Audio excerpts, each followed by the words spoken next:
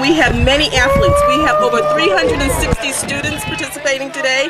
We have students that have been working all year with their coaches, with their PE teachers, with their adaptive phys ed teachers. We have students participating in wheelchair activities, wheelchair races.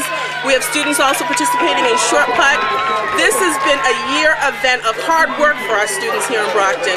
Our students are talented and they're excited to be here today.